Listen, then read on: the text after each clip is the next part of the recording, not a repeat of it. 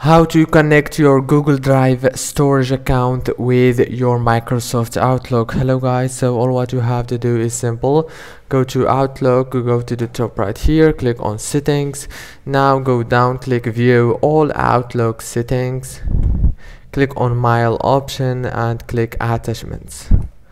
Now go to storage accounts and click on Google Drive and choose your email to connect, and everything will be done as you can see. Click allow.